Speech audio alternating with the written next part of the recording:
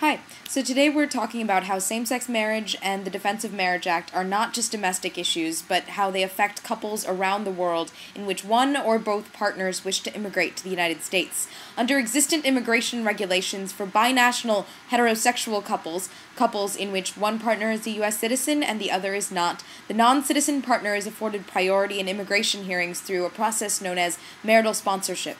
Same-sex couples are not afforded those same benefits, and this fact is particularly relevant for asylum seekers in the United States. As you may know, in February, President Obama declared that the federal courts should stop defending DOMA's constitutionality.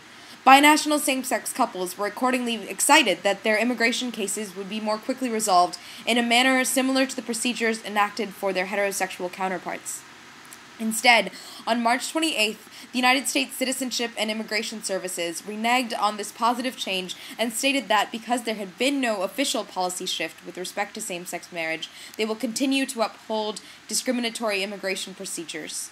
We're asking you to sign a Change.org petition linked to your right, begun by the LGBT Immigration Equality Organization, Out for Immigration.